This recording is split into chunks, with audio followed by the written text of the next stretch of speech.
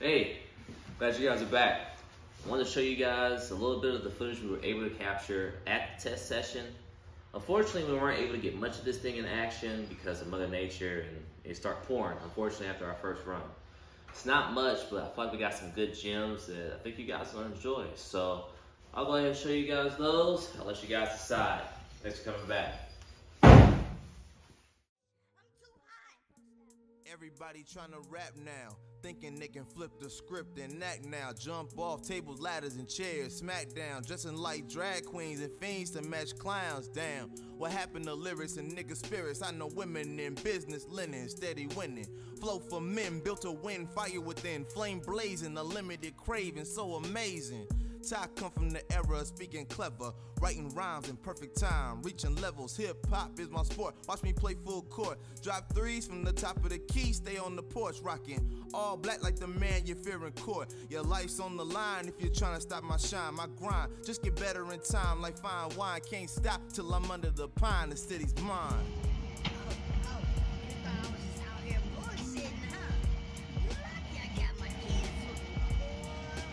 Stop till I'm under the pine, city's mine.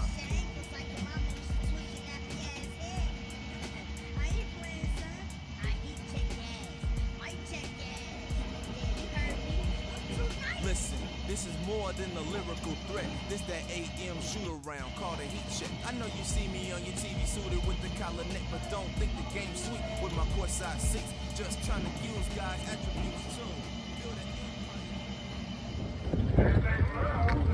Here live for the first test session. Just now about to head to tech, make sure this thing passes. You gotta hear this thing.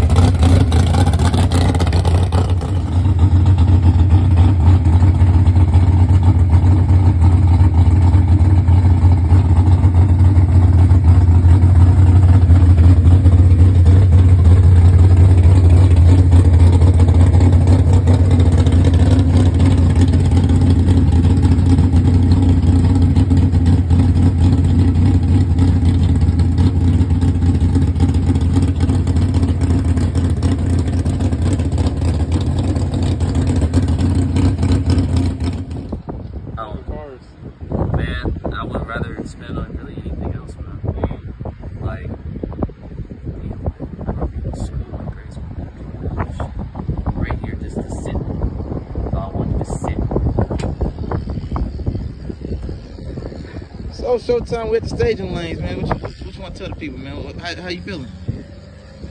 I don't believe I had any doubts ever. I feel like everybody was like more or less, yeah, I know you're gonna do it, you know, but damn, I didn't think he was gonna do it like this. So, and I mean that in the most humblest, if that's a word, but like showman way that I can. Because I was telling them, I was dreaming about this when I was a kid. This moment right here. I've been dreaming about this forever.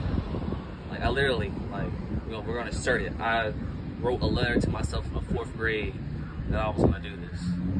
I didn't think in a million years that this car would ever be back. I didn't think that, you know, I'd be able to bring it out at the same track that, you know, this initially it went out. But